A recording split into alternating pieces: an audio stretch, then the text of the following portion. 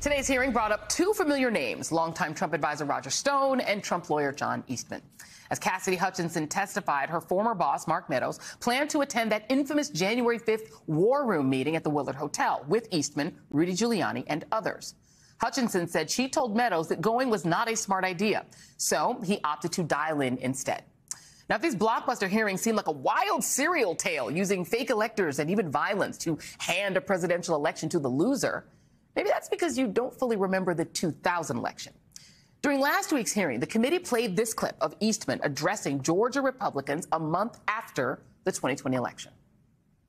You could also do what the Florida legislature was prepared to do, which is to adopt a slate of electors yourself. I don't think it's just your authority to do that, but quite frankly, I think you have a duty to do that. What the Florida legislature was prepared to do. Now, inserting Florida into the mix in this most recent presidential election just seemed odd to me and kind of like a throwaway. I mean, Trump won that state, right? But it is a reminder of how some of the same characters from the 2000 election aftermath are back big time, namely Eastman and Stone, who effectively laid the groundwork for an almost identical scheme in Florida back in 2000, including the false claims of voter fraud. Stone used those claims to mass hundreds of operatives who descended on Miami-Dade County, staging the so-called Brooks Brothers riot, demanding an end to the statewide recount on George W. Bush's behalf.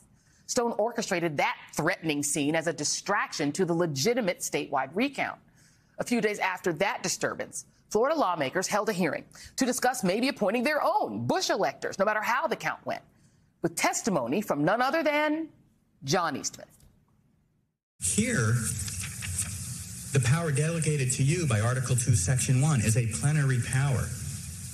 It knows no other appeal. I think it's important to keep that in mind as we go through these very technical statutory provisions. And we cannot view those congressional statutes as altering your plenary power that you have directly by the Constitution of the United States. Now, that plenary power stuff, that should sound familiar, given what former Vice President Mike Pence's counsel, Greg Jacob, and Arizona House Speaker Rusty Bowers testified that Eastman said to them about two key aspects of his scheme. You and I will mutually understand that the underlying legal theory of plenary vice presidential authority is what you have to get there. We would decertify the electors, and that because we had plenary authority to do so. Back with me are Charles Coleman Jr., Betsy Woodruff Swan, and Glenn Kirshner. And Charles, I'll start with you on this. I mean, when I heard that little snippet where he said what the Florida electors were prepared to do, it kind of stuck in my head because I, still have trauma over the 2000 election and remember this whole argument that there was a case being made to the Florida legislature, which is Republican controlled, that they should just put in their own electors. And I did not remember until someone, I think, put it out on social media that it was John Eastman who was making that exact same argument. What do you make of just the idea, the theoretical idea that Eastman updated his plan for Trump? Well, Joy, we've seen this movie before and we know how it ends. This is straight out of the Eastman playbook. He did it in Florida and he was prepared to do it again.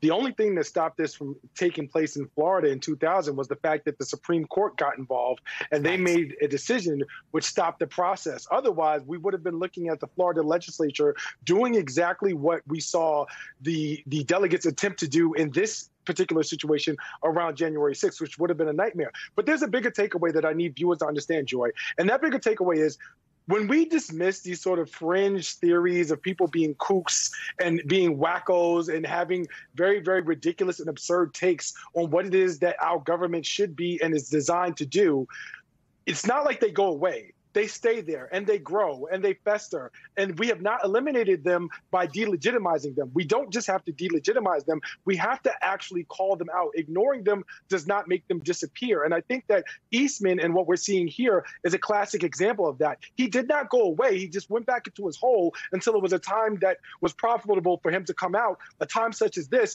And now we have to deal with that on a bigger scale. So when we get into these conversations about these fringe theories, what seems to be absurd, they'll never work, they'll never be a big deal, we have to be very mindful that fringe theories ultimately become false equivalencies that then become theories that people latch onto, that then become problems that January 6th exemplifies. So we have to be mindful of how that happens. Absolutely. And Betsy, I mean, I think about the people who were at this infamous Willard Hotel meeting. I mean, it's Steve Bannon, the guy who said, you know, all hell is going to break loose on January 6th. It is John Eastman. It's Rudy Giuliani and his buddy Bernard Kerik, who got pardoned for crimes. Boris Epstein, Trump's, acolyte, and other people, even Christina Bobb from OAN. I mean, it's this group. But Roger Stone and Michael Flynn were also involved in these efforts. These same characters kind of coming back to what does feel like trying to rerun that old playbook. Certainly. And the cast of characters that materialized at the Willard is a really interesting mix, both of people who certainly had notable roles in historic episodes in the past, as this video of Eastman I had not seen before highlights, but also people who very much are still part of Trump's inner circle. Boris Epstein, one of the folks who was at the Willard Hotel, works closely with former President Trump. He's not somebody who's been, marginalized or diminished whatsoever in the wake of January 6th. Rather, he plays an important role in President Trump's former President Trump's current circle of advisors. We would expect that if Trump does run again in 2024, Boris Epstein would very much be in the trenches with him, at least based on everything that I know right now. Bernie Kerik, of course, is also somebody whose testimony I think has flown under the radar, but who's brought really interesting information to the committee, particularly, as I reported a while back,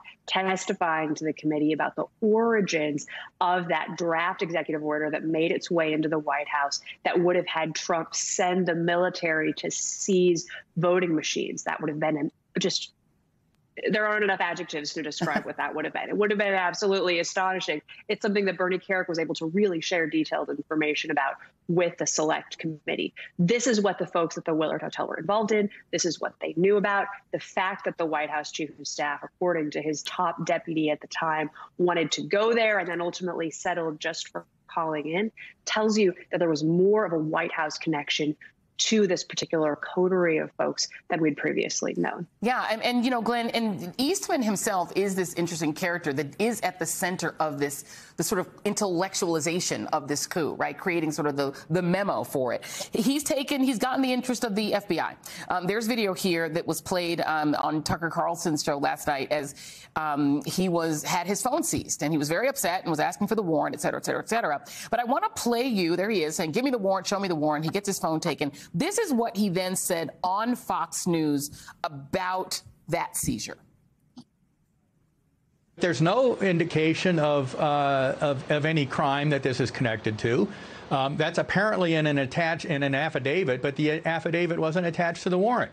The Fourth Amendment's very clear here. When they search and seize your property, they have to give a particular description of the things to be seized. I'm an attorney. It's access to all my privileged communications with nearly 100 different clients. The very reason we have the Fourth Amendment is to prevent that kind of abuse, and yet that's what they're doing here. Well, if they arrested him and didn't read his Miranda rights, according to the Supreme Court, he couldn't sue them. So that's thanks to his Supreme Court. But, I mean, is he right about that? I mean, doesn't there have to be a warrant? They don't just seize your phone just because they feel like it. I mean, can it possibly be that there's no crime attached? Glenn. No, John Eastman can huff and puff all he wants, but a federal judge reviewed an affidavit in support of an application for a search warrant for John Eastman's phone, and that judge concluded that there was probable cause, that there was crime right now to be found in John Eastman's phone.